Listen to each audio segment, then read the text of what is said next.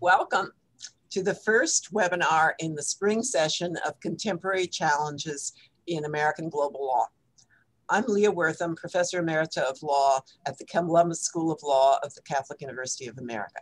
I'm the Catholic University Director of the American Law Program and LLM program, in which Catholic University has cooperated with Jagiellonian University in Krakow, Poland for many years. I will be your moderator. To open, I turn to Louise Leiden, the Executive Director of Development and Alumni Relations for the Columbus School of Law of the Catholic University of America, who will bring greetings from our law school. Thank you, Professor Wortham. It's a pleasure to be here with all of you today. I want to especially thank Professor Wortham for her leadership, for putting together this particular program, and recognize her efforts to foster and cultivate the relationship between the best law school in Poland, the Jagiellonian University. She is Emeritus Professor at Ludikowski, the founder of the Catholic Jagiellonian relationship, whom many of you know.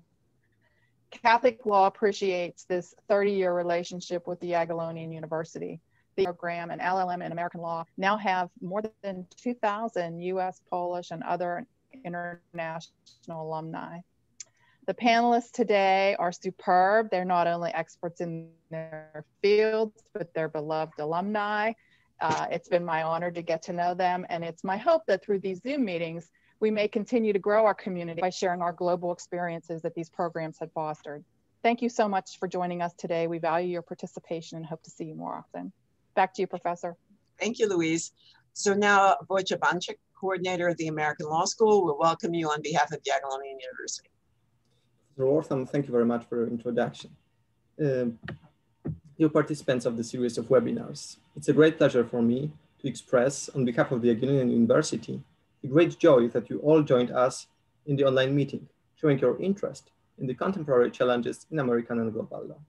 We are very happy to observe, again, such a huge audience who shares our passions. Our meeting here allows to hope for many common undertakings in the future. Thus, we look forward that developing cooperation of the Jagiellonian University and the Catholic University of America continues even during the difficult pandemic situation. At the same time, this position allows me to present the huge gratitude to all the persons without whom it will never be possible for this event to happen. Again, we are very happy that the transatlantic cooperation continues even without the possibility to meet in person. To reassume, we are very excited with a new way to learn and to meet together. At the same time, we do hope that sooner or later, we will all meet in person during our alumni events or other meetings. Thank you. Thank you. This webinar series is indeed, as Louise and Wojciech have said, a team effort which starts with the strong support of Dean Stephen Payne of Catholic University and Dean Jerzy Picheliński of Jagiellonian University. It draws on the leadership and staff of the Jagiellonian Center for Foreign Law School Cooperation, often referred to by its Polish acronym OXPO, and the Catholic University and Law School Development and Alumni Relations and Communications Offices, as well as the Central University Development Office, which helps us with registration and technology, and our LLM coordinators and LLM graduates, Gasper Cote and Luke Bartosik. The links for the 3 remaining webinars in the spring session are available on the series website, as well as recordings for past webinars. We're delighted to have 2 CUA professors who have taught in the American Law Program in the past, joining us for April 27th and May 12th. On April 27th, Mary Leary will talk about parallels in the #MeToo and #BlackLivesMatter movements. And on May 12th, Regina Jefferson will consider United States retirement savings policy through the lens of international human rights policy. Their commenters are distinguished Polish academics, whom we are proud are graduates of the International Business and Trade Summer Law Program. Professor Aleksandra Kuster-Rogatka is on the faculty of Nicholas Copernicus University in Turin. Her research focuses in part on the role of non-governmental organizations dealing with democracy and rule of law, so hence will offer an interesting perspective on Professor Leary's talk. Professor Elżbieta Karska from Cardinal Stefan Wyszyński University in Warsaw is an internationally recognized expert in human rights law and will be an excellent commenter for Professor Jefferson. In our final webinar on June 5th, we will return to policy and regulation of investment funds with LLM graduate Victor Furman, who practices law in Stockholm, Sweden, and with comments from CUA JD alum and partner in the Deckert firm, James Katana. We welcome any of you interested to an information session on the LLM program, which will take place on Thursday, April 29th at 6 p.m. Polish time. You can register on the Facebook page, and I think we'll have a chat link to that in the chat, but you can link from the LLM Facebook page. We continue to hope to offer the live LLM in our normal schedule in the fall. That, of course, depends on how health, travel, and border issues evolve over the spring and summer. Hence, the normal timetable for the entrance exam and admission process will be later than usual as we wait to see what is possible. We are pleased that so many of you will qualify for the with the webinar attendance certificate, which waives the requirement of the entrance exam. So we turn to today's program by CUA LL.M. Katarzyna Wolska-Wrona, followed by comments by CUA JD, Judge Diane Kiesel. So Kasia, you can go ahead and share your screen. I expect most of you have used Zoom before or a similar video conferencing platform, so you know about typing questions in the chat. I'll be taking questions from the chat and posing them to the speakers. You can type your question directly in the chat. If you prefer, you can click the drop down where it says everyone and go to my name and send to me privately, or you can send to Luke Bartosik for him to post for you. You also can send a private chat to anyone on the webinar if you see an old friend or a classmate with whom you would like to connect. So in addition to the chat button, you can see a participants button, and clicking there lets you see the names of people who are signed on. Unfortunately, the registration software does not recognize some Polish characters. When you register, it's best if you just use the English character. We apologize if question marks show up in your name. Ms. Wolska-Wrona will speak for about 20 minutes. She'll be followed by a comment from Judge Kiesel, who also will lead off the question and answer period. As I mentioned before, type your question in the chat or send to me, Luke Bartosik, or to Wojtek Banchik privately. After Ms. Wolska-Wrona answers Judge Kiesel's questions, I'll pose the questions from the chat. The session is being recorded for the first 60 minutes, and that will be posted on CUA's YouTube channel. After the 60 minutes, I will close the formal webinar and the recording will cease. Ms. Wolska-Wrona and Judge Kiesel have graciously agreed to stay on for up to a half hour so we can take more of your questions. So I encourage any of you who would like to stay on for more questions and discussion to do so. So I'll now briefly introduce our speakers. Katarzyna Wolska-Wrona has worked on the European Union decision-making process and protection of fundamental rights concerning gender-based violence since 2009. She was a member of the Polish government's delegation to the Ad Hoc Committee for Preventing and Combating Violence Against Women and Domestic Violence. In 2012 to 2014, she was Poland's legal expert responsible for coordination and ratification of the Council of Europe Convention on Preventing and Combating Violence Against Women and Domestic Violence, the Istanbul Convention. In her career in Polish public administration, she has worked in the Ministry of Justice, the Ministry of Foreign Affairs, and the Chancellery of the Prime Minister. From 2018 to 2020, she was a seconded national expert for the European Institute for Gender Equality in Vilnius, Lithuania, working in gender-based violence. She received her LL.M. from CUA in 2005, her Polish master's degree in laws from Warsaw University. The Honorable Diane Kiesel became a judge in 1999 with appointment to the New York City Criminal Court. Since 2004, she has been an acting Supreme Court justice for the criminal term, the criminal trial court that hears serious felony-level crimes. Judge Kiesel received her JD from the Columbus School of Law in 1985. She came to law school with an undergraduate degree in communications and English, plus a master's degree in public affairs journalism. She worked as a reporter for several magazines and newspapers prior to coming to law school. And while in law school in our part-time evening division, she was the Washington correspondent for the American Bar Association Journal. After law school, she clerked for 2 U.S. federal court judges and was an associate for the Wall Street law firm of Cahill, Gordon, and Rendell. She then moved to becoming an assistant district attorney with the New York County District Attorney's Office, where she prosecuted sex crimes, homicides, major felonies, and police corruption cases. When appointed to the bench, she was deputy chief of the district attorney's child abuse unit. For 15 years, Judge Kiesel sat in the New York's first integrated domestic violence court in Bronx County, where she presided over criminal, family, and matrimonial cases involving allegations of domestic violence. Since 2018, Judge Kiesel has presided in a felony trial court in Manhattan.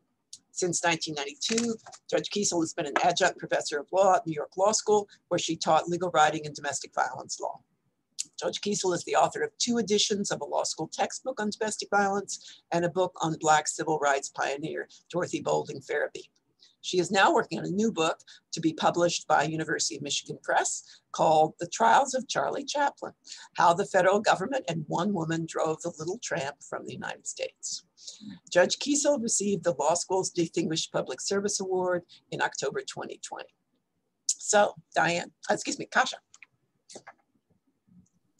Thank you, Professor. Thank you very much. It's really a pleasure to be here with you, and thank you very much for the invitation. I hope you can see and hear me okay. If not, please give me a wave or a shout, and I will try to remedy any sort of technical problems that we might encounter. Thank you again for the invitation. It's really a pleasure to be here in such esteemed company. I was asked to speak a little bit about the Council of Europe Convention on Preventing and Combating Violence Against Women and Domestic Violence, also known as the Istanbul Convention. In the past 20, 30 years, we've really been witnessing the growing development of the legal framework aimed at counteracting gender-based violence and violence against women. And the acceleration of this growth has really been noticed, especially when it comes to the Istanbul Convention. And once it was what led to its adoption, and then following its adoption and entering into force, the way that it's pushing the growth of and the changes in national legislations, but also internationally, is really something that is very interesting to bear witness to. Before I get into the details on the convention itself, allow me to highlight 2 things which I think are very important to sort of lay the context for the Istanbul Convention itself. So I wanted to discuss the fundamental principles of the Istanbul Convention, and also talk a little bit about where the convention falls within the international or European legal human rights framework. And let's see if I can change the slide now. Okay, there we go.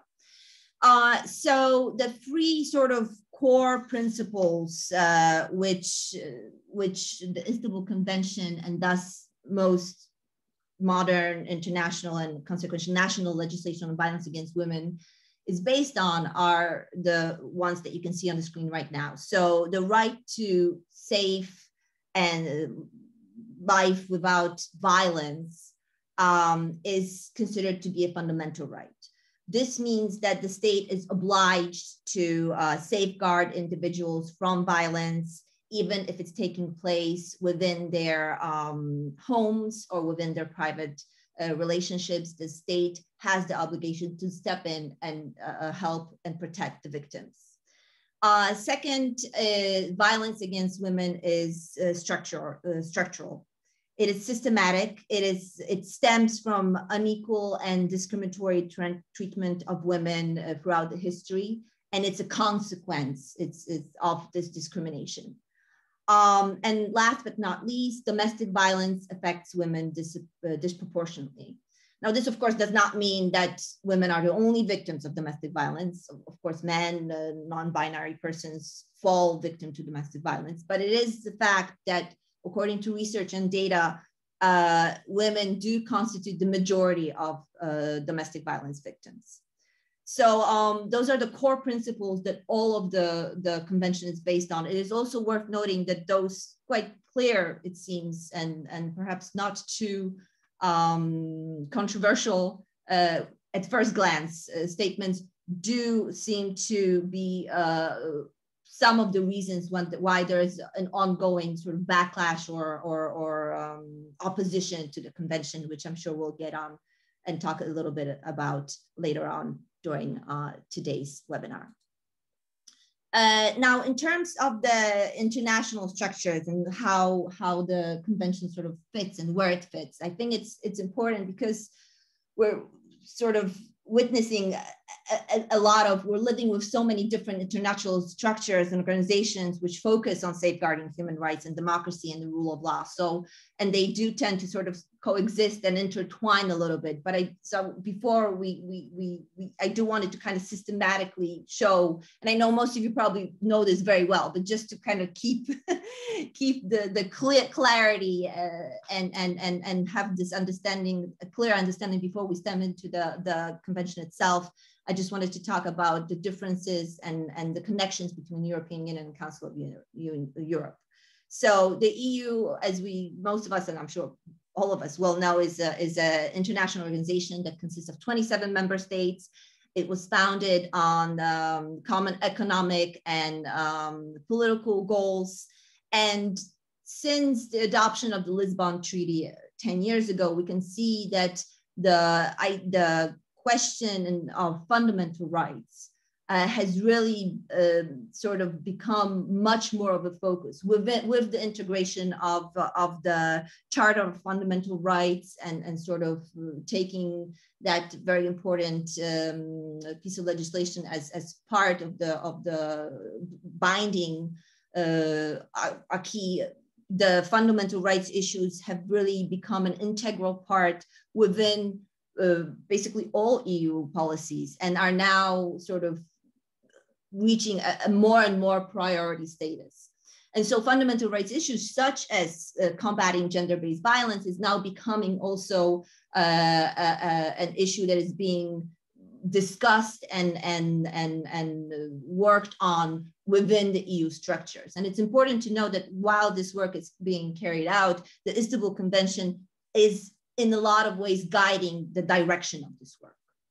Now, in terms of the Council of Europe, it's an international organization that was founded immediately after, well, a couple of years after the war. It is a much larger organization and consists of 47 member states. All EU member states are also members of the Council of Europe.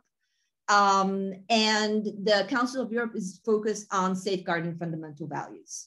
So its most notable achievement is the European Convention on Human Rights, the European Court on Human Rights, but the Council of Europe has, within its framework, within its structures, there's more than 220 different conventions that deal with some aspects of fundamental rights that are enacted or entering into force. So the Istanbul Convention is one of those additional conventions that sort of form the whole framework of this legal framework of Council of Europe.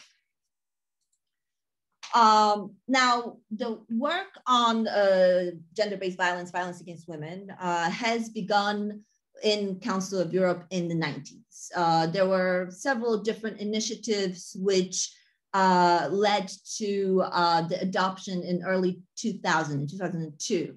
It led to an adoption of a non-binding recommendation of Council of Ministers, which is a body of Council of Europe that consists of all states that are members of Council of Europe. So this non-binding recommendations dealt on issues and directions of how women can be better protected against violence. And then were followed up by a very long-running awareness-raising campaign in all of the Council of Europe, in all 47 member states of Council of Europe. And this campaign and the national reports and studies and survey that kind of fed into it and were picked up during this time revealed really the magnitude of the problem in Europe, as well also as the fact how differently different European states are dealing with issues of violence against women and domestic violence. And so the need to kind of have a more harmonized approach to ensure that the victims really do benefit from the protection to the fullest extent became quite apparent. And so it was decided that it's necessary to develop a set of comprehensive standards to prevent and to combat domestic violence and violence against women. And in December 2008, a working party, an expert group was set up by the Committee of Ministers and was given a mandate to work on and draft convention in the field of combating violence against women and domestic violence. And this committee consisted of experts and representatives of all 47 Council of Europe member states, but also besides the government representatives and practitioners who dealt with victims of violence on a daily basis, there were also representatives of different NGOs, different international organizations, such as the European Union, and representatives of states which were not part of the Council of Europe. And so after 2 years, the text and tumultuous discussions, the text was finally agreed upon and finalized. And 10 years ago, almost to the day, on the 7th of April 2011, the convention was adopted by Committee of Ministers and then opened for signature in May of 2011 in Istanbul, Turkey, hence the Istanbul Convention as the sort of working title of this convention. The threshold for the convention to come into force was 10 ratifications by 10 state parties, and that happened with the ratification by Andorra in 2014. So only really 3 years to get the free ratifications, which is actually quite quick. And the convention entered into force in August 2014. So at this moment, only 2 of the 47 member states of Council of Europe have not signed the convention, and that's Russia and Azerbaijan. 33 countries have signed and ratified, while 13 countries have signed, but yet have not finalized the ratification process, or it's either ongoing or there's some hesitancy in a couple of states, but generally most countries are on their way to ratify the convention as we speak. This is a very interesting moment because only very recently, a week or 2 ago, really, we had the first instance where a country that previously signed and ratified the convention decided to withdraw from the convention. So, and at the end of March, Turkey has made a decision to withdraw from the convention, and this decision and the withdrawal will become finalized and formal and official in July of this year. The convention is open for signature to all countries, also non-Council of Europe member states, as well as to European Union. And the European Union has made the decision to sign the convention and has done so in 2016. And now the process of acceding to the convention is ongoing.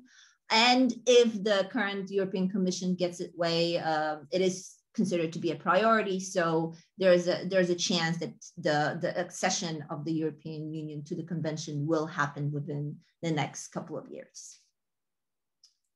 Now, why is this convention so amazing, and why are we speaking about it, and why is it considered to be the golden standard by the UN? I think that the most innovative thing about the convention is that it has a holistic approach. It really presents a very full roadmap of how to approach combating and preventing gender-based violence and domestic violence. It has a comprehensive guide from A to Z of what a state can do in order to aim towards guaranteeing protection for victims of gender-based violence and domestic violence. The scope of the convention is quite large. It relates to all forms of violence against women. It relates to all women and girls who are victim to violence, but it also may be applied to all other victims of domestic violence. It also is in effect in the times of war and in the times of peace. Now there are four sort of major pillars that are sort of constitute this comprehensive approach. So the first is the pillar of prevention. The convention very comprehensively sort of outlines what sort of measures a member state, a state party may introduce in order to try to prevent gender-based violence before it happens. So there's provisions on educations that should take place in schools and universities. There's provisions on training of professionals. There's provisions of awareness raising of general society, general community. There's provisions that deal with preventive programs. There's provisions that outline that you need to have financial resources because you cannot implement many measures if you don't have the money to back it up. And there's also provisions on data gathering, because quite obviously we need to sort of, in order to make sure that what we're implementing and the policies and the measures that we're putting in actions are working, we need to back them up with data. We need to be checking whether that's the right direction where we're going. So the data gathering element is quite important as well. In terms of prosecution, in its substantive law part, the convention deals with a whole number, sort of outlines a whole number of different acts that should be criminalized by the state parties. This includes physical violence, psychological, sexual, and it's worth noting that the sexual violence here has the element of consent. So a sexual assault is committed where there's a lack of consent. This is a sort of a very innovative approach to many in terms, national approaches that you can see up until now. But it also obliges state parties to criminalize female genital mutilation, forced marriages, stalking. So there's a whole number of different offenses. Interestingly enough, and this shows how much we are in the process of everything developing.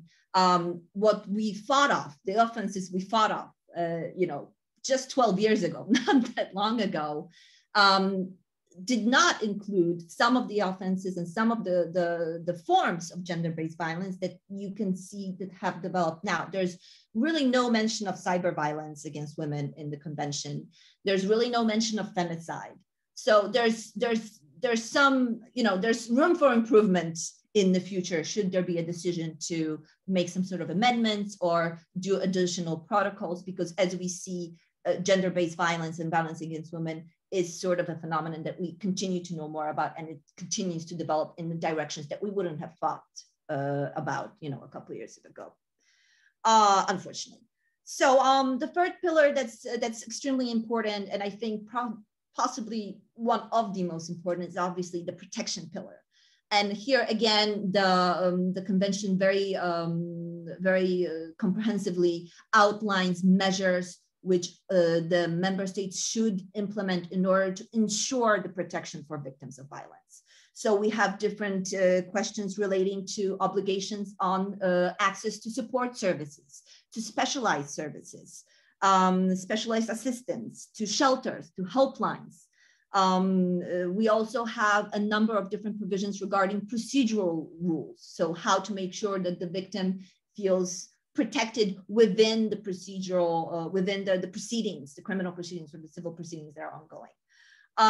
And also different protection measures such as risk assessments, risk management, and protective orders, which I will expand on a little bit in a moment.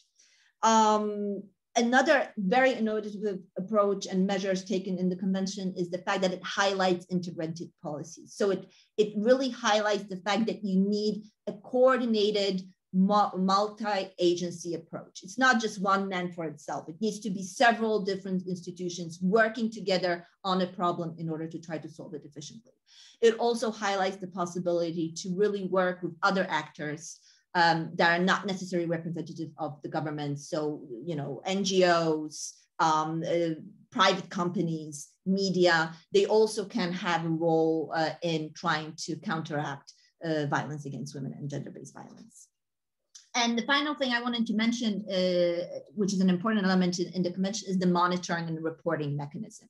So obviously, you know, when you write a legal act and you kind of put it into place, you need to kind of check how it's working out, how it's being implemented, whether it's being implemented correctly, but also you need to see whether what you thought and how you envisioned a provision will work is actually working that way in practice. So the convention sets up an independent group of experts called Grevio, who are in charge of monitoring and sort of reporting back on how the state parties are in fact filling out their obligations, and then also giving reports of what's working, what's not working, what could be changed, which in the long run should solve as a sort of check on how we can make the convention better. Do we need another protocol? Do we need to include some things? Do we need to change some things? Now, I said that I wanted to circle back to order of protections. I wanted to choose one thing that was sort of, really showed the innovative nature of the convention, and also could tie maybe to the US experience a little bit, because certainly from the Polish perspective, oftentimes the idea of a restraining order is something that you see in basically every single, cop movie. So it speaks to a lot of people, but it's something that it's becoming more and more, and of course, has existed in European legislation and Polish legislation as well. But here the convention sort of puts in a new twist. So there's obviously in instances of violence, there's a need to have means to grant protection in situations of immediate danger, right? And that's the reasoning behind any sort of emergency barring orders or protection orders. And so the provisions that the convention foresees do specify on that member states, that the state parties need to set up this sort of measures in order to ensure this protection. But besides the normal sort of protection orders that can be set within an ongoing criminal procedure or by the court, the convention also foresees for an obligation of providing for a protection order which can be issued ex parte and with an immediate effect. And then the way that that many member states have decided to implement this in their national provisions, and please see that this is this sets a general requirement, but doesn't tell you exactly how you're supposed to do it. So member states need to sort of think about how it works in their national policies and try to figure out for a solution.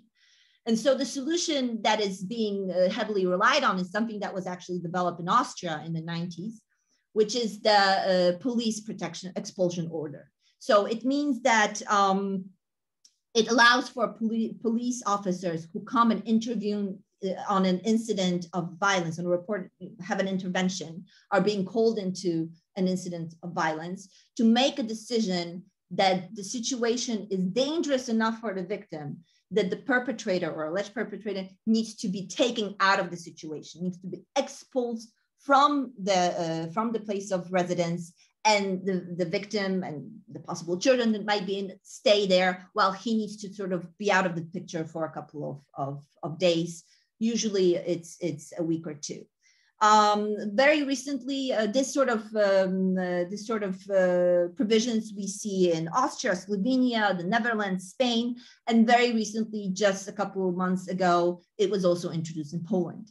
And the way it works in Poland is that if the police come and find that the perpetrator poses immediate danger to the victim, they can ask him to vacate the premises, and he needs to step away and go somewhere else for 14 days.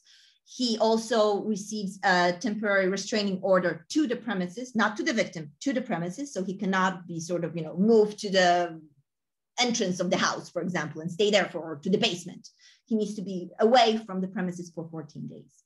Now, this 14 days allow for the victim to take the time to maybe file for a civil expulsion order, or civil protection order. If during the intervention a child was present in the residence, the information about the order is sent to the family court, and so then the family court ex officio kind of makes a decision whether there is a need to make the order longer or whether it's fine. There's just those 14 days. It's a very novel experience for the Polish law, and we're just going to find out how it's going to work. This is obviously, I don't have any data on how it's working out so far because it's quite fresh, but it's a very important change, because up until now you could take the perpetrator and arrest him or hold him for 48 hours if he presented direct immediate danger. Right now, if there's just immediate danger without the directness, so it's a lessened threshold, he can be actually taken out of the picture for 14 days. And there's this approach where, you know, it's not the victim and with the children, you know, running away to a shelter. It's the perpetrator, the offender, who's supposed to kind of, you know, unroot his life for a couple of days rather than the other way around. And it's certainly something that makes this convention extremely victim-centric. Now, I could talk about this very, very long, but I think I'm already over the time limit. So I do apologize for that. I will be very happy to continue in the Q&A section after Judge Diane Kiesel. But before I finish, if you do like to find out a little bit more about the convention, I highly recommend you go to the Council of Europe site of the convention. And also, if you would like to know a little bit more about different approaches to combating gender-based violence within the EU, I highly like to recommend the reports made by the European Institute for Gender Equality, which is a research institute which has done a lot of research and a lot of different studies on the subject. So thank you very much, and I look forward to discussing a little bit more after the presentation of the US experience. Sorry, thanks. Diane? Yes, certainly. Thank you very much, Kasia, for an excellent, excellent presentation. And while I was listening to it, it reminds me of all of the similar challenges we've had in the United States in enacting something similar to the Istanbul Convention, which is the Violence Against Women Act. The Violence Against Women Act was introduced way back in 1995 by then Senator Joe Biden, who, as you all know, is now our president. And he considers this one of his most important legislative acts during the 30 years or so that he was in the Senate. Essentially, what the Violence Against Women Act does, like the convention, is it seeks to make uniform what had previously been 50 separate statutes and rules regarding domestic violence, because in the United States, criminal law and the law of personal injury is determined state by state. There is no, there is not, when it comes to what we consider local crimes.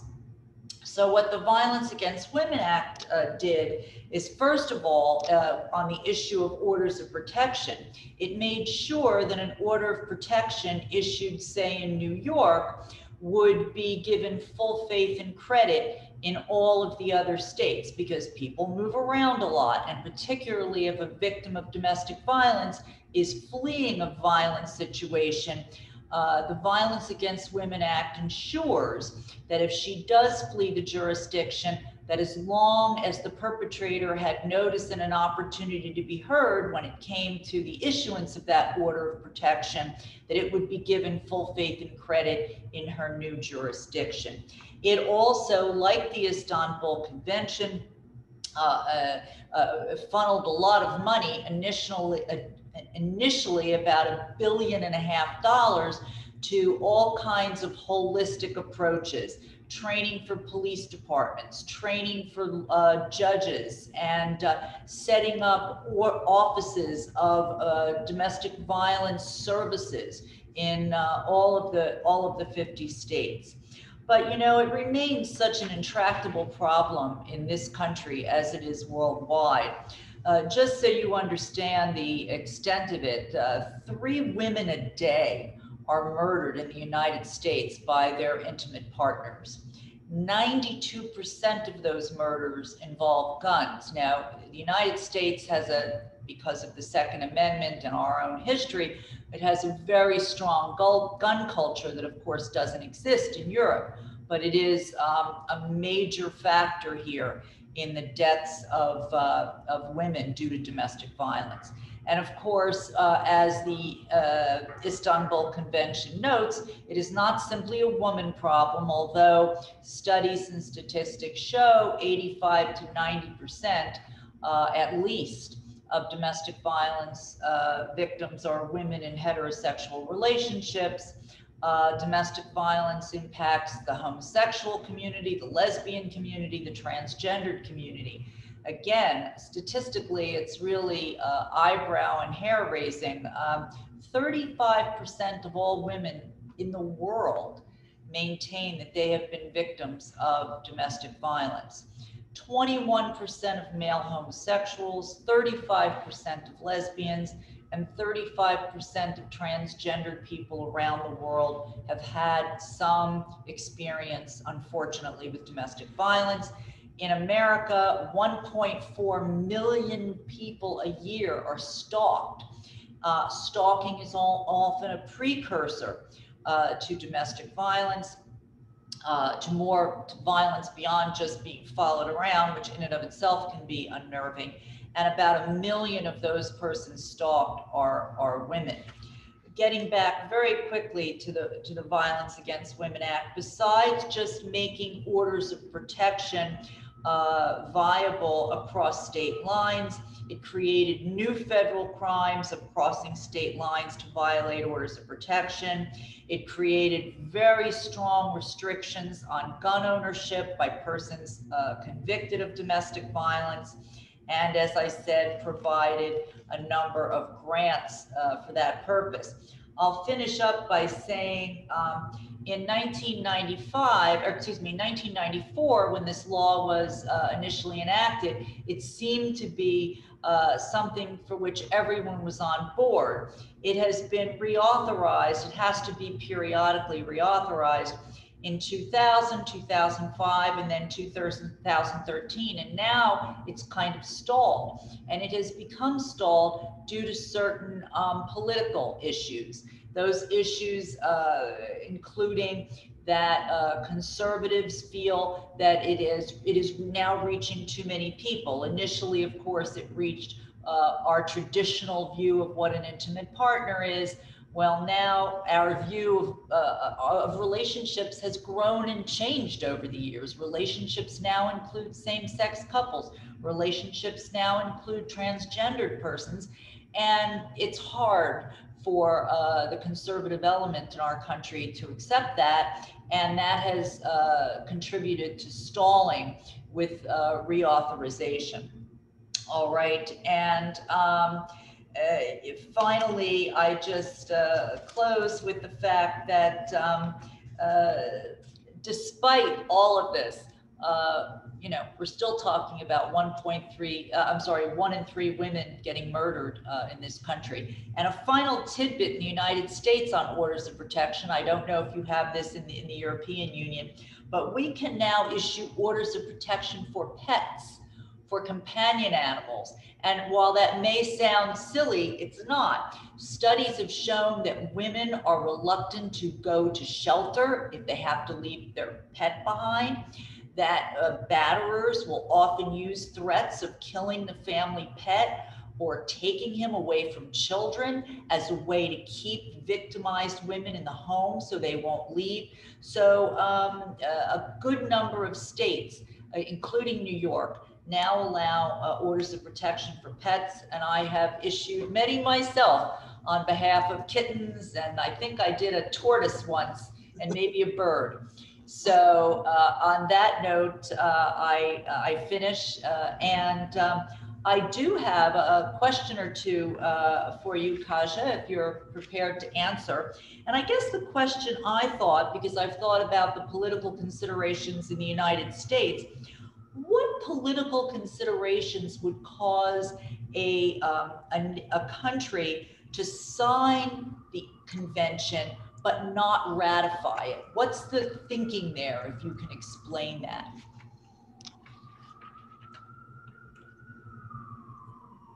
Thank you very much, Diane. Yes, before I answer this question, I actually wanted to say that pets are also taken into account in the new law that we have here. Not perhaps slightly differently than in the US, but it is when the person is supposed to leave the house, they should take their possessions that can come back once with the police to take the stuff that they need to sort of function.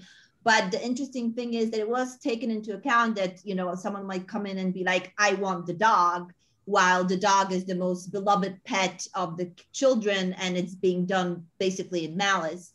So in reference to pets, but also to physical belongings, if there's any person that lives in the house that says, no, this is not yours, this is ours, they cannot take that pet or, you know, possession with them. So it's a little less sort of automatic. It's treating pets more like a possession than an entity that needs protection. But it's at least taken into account, as you know, the practical in life. This is very much an issue quite often.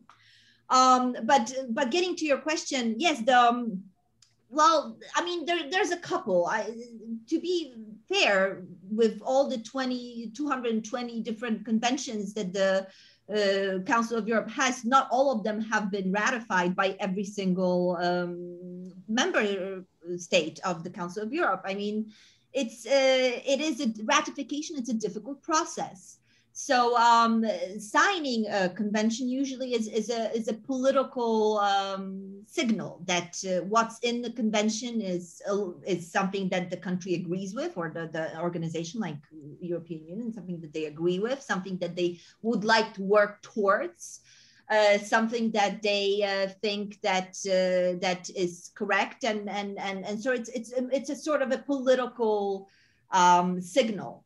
And you know, when you ratify, you formally oblige yourself, you formally say, yes, I will do it. So it's sort of like an engagement of sorts. You know, you're a promise ring in a way, but there's, depending on member states, even signing sometimes can be a quite a strong political signal. But that's, of course, always dependent on the national legal, you know, elements of how ready you have to be in order to sign. And but generally, the you know, very often countries tend to sign a convention and then wait quite a long time for the ratification. Sometimes they sign and never ratify. It's very much a political sort of decision and process in that respect. A quick follow-up, if I may.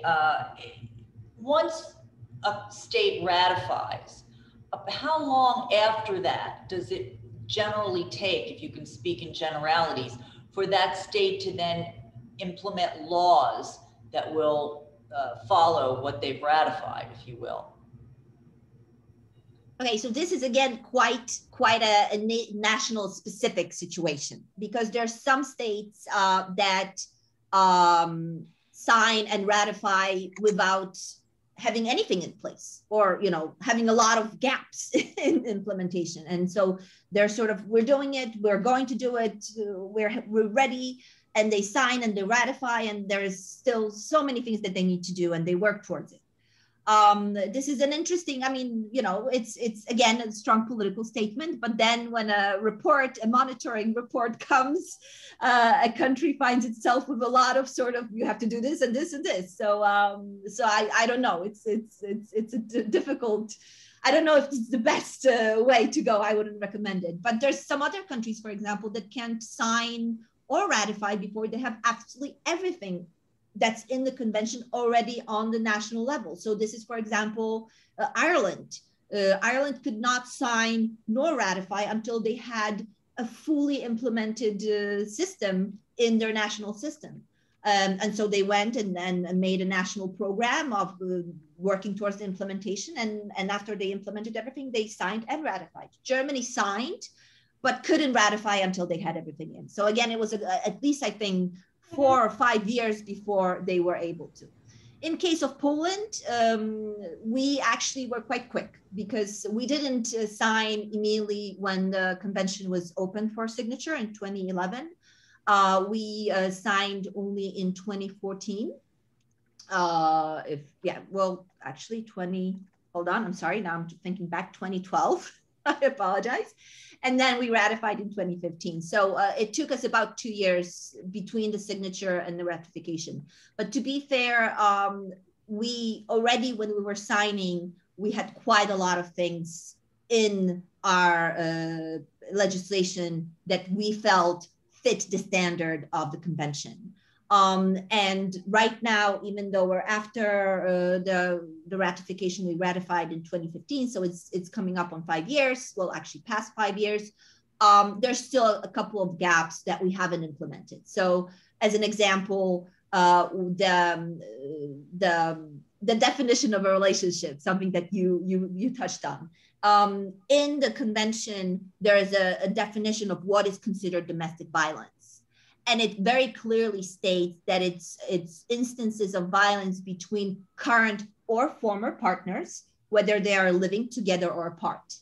According to the Polish domestic violence law, protection against domestic violence is granted to current or former partners, but only if they're living together.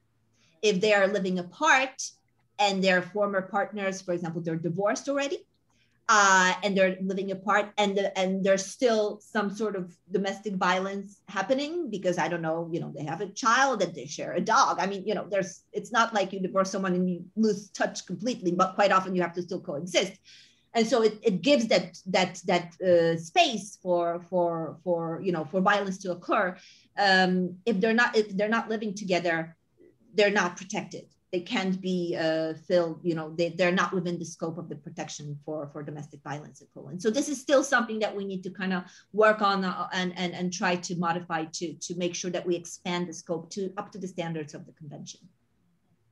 Great, thank you. So we have about 8 minutes before we end the recording, and we just move right on with questions and answers. Before I pose a couple of questions I've gotten, I want to first recognize that some people in the audience. Catherine Klein is with us, who is our director of our Families in the Law Clinic. One of the things that Catholic is very proud of is that we had one of the first domestic violence clinics in the United States. We've had a domestic violence-based clinic for our students since the 1970s. And so many of our students are graduates of that clinic, and many clients in the District of Columbia have been our clients. I also want to recognize George Garvey, who's the founder of the American Law Program, the LLM, who's one of our faithful attendees. And we have 2 of our American Law Program faculty, at least. I may miss someone, but Rick Pelt-Steele is with us, and Mary Graw-Leary, who will be our speaker next time. So thanks very much to them for joining. So I think in the questions, actually, the questions have come, some of the questions that have come in thus far, there's sort of 2 parallel tracks I think we may go down. One is the political track of the, why did countries ratify, why they hesitant to ratify, and Diane's parallel to VAWA was so important. I hadn't really thought about that. It is exactly directly parallel. It is that, well, it's that federal-state relationship is very similar to the relationship of signatories to the Council of Europe Instruments. And so there's sort of the political track, but then there's also the substantive track. like what really works, because after all, you know, the point of all this is to make people's lives better. Stop having people get killed, you know, make more peaceful homes for children, you know, make people not be afraid. So I think there are, you know, a variety of questions we may talk, and I'll get you both thinking about, because I think we'll also do a little bit, because you both are people with such incredible experience. Well, what works? You know, what's really made a difference in people's lives? And I do have a question in the chat that goes to that. This question is, especially often in, you know, as populism rises, there's this notion, we just make the penalties stricter and stricter, then we're going to deter crime. You know, this logic that that's an important way to do it. When you look at domestic violence, and this could be a very arguable proposition, it's in a way maybe a different kind of defendant.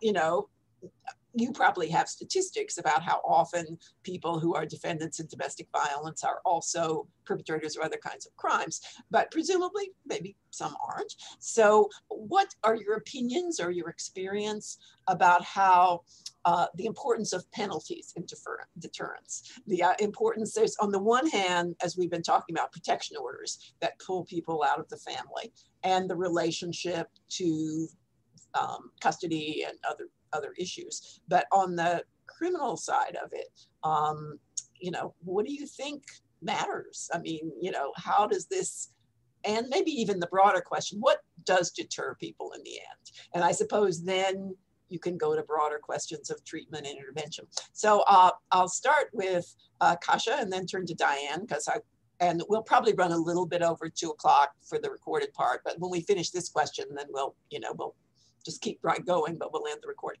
So Kasia, if you want to start, and then we'll turn to Diane. Sure, yes, thank you, Professor. So as a starting point, I need to say that in the convention, it doesn't say what sort of penalties are supposed to be implemented.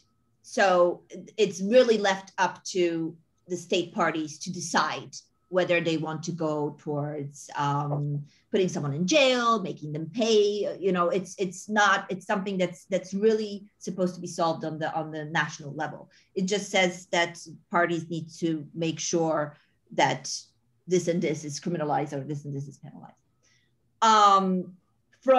And so I'll move to my sort of national experience and see what we found here, what works here. So in terms of the crimes that are usually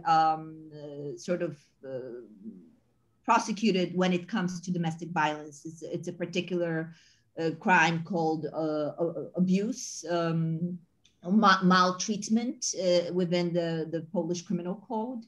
Usually most domestic violence cases are tried under this crime. And very often people get sort of probational sentences. So they get, you know, a couple of years of probation, and then, you know, should they go and do something bad again, that this becomes an actual sentence in an actual prison. I don't have the data on me to tell you exactly how well it works. I can find it if someone's very interested to know, and I'll be very happy to share afterwards. But it's important to say that it is a tendency that this doesn't necessarily always work. What we have found worked is perpetrator programs.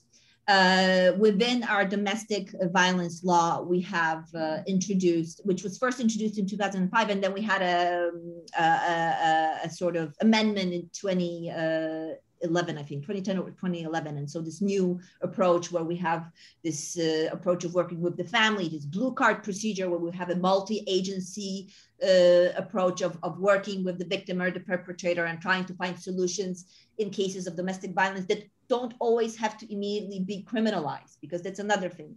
Our definition of domestic violence in Poland, domestic violence is not criminalized. We have acts that can constitute domestic violence that are criminalized, but not domestic violence as such. We don't have a domestic violence, you know, as a one single provision.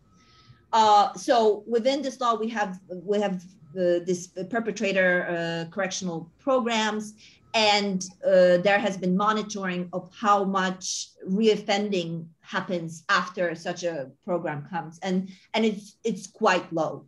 So it does show that that if the perpetrator is willing to work to try to work on their, you know, on their, well, anger issues mostly, but I mean, whatever issues may be as additional cause for the violence, that usually actually is successful.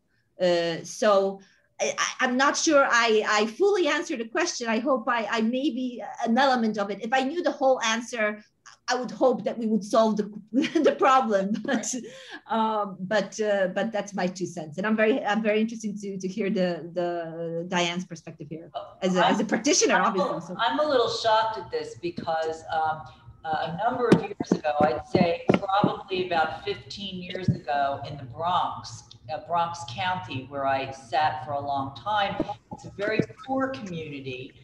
And we did a study in the misdemeanor court, which is the low-level court, the domestic violence court, where the crimes were menacing, threatening, harassing, attempted assault.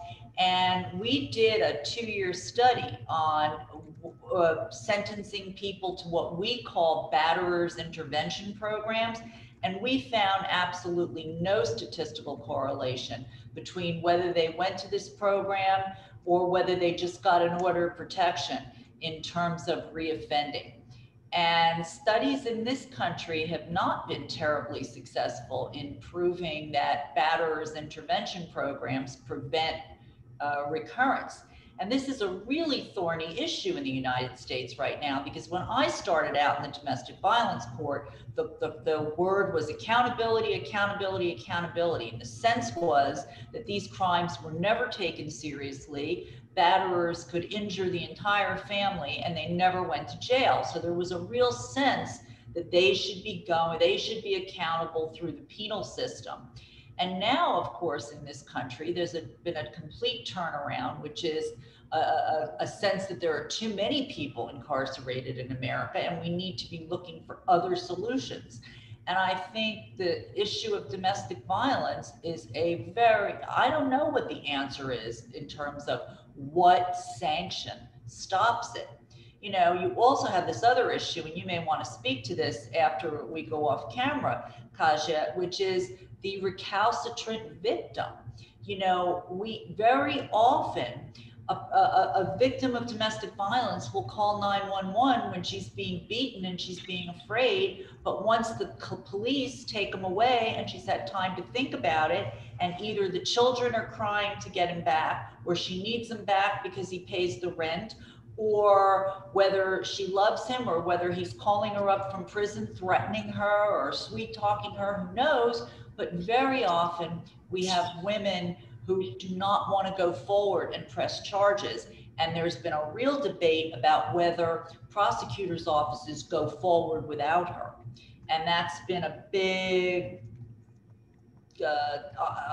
big discussion in this country for a long time. Well, thank you so much. We're going to close the formal recorded part. We obviously have much more to discuss in the next half hour.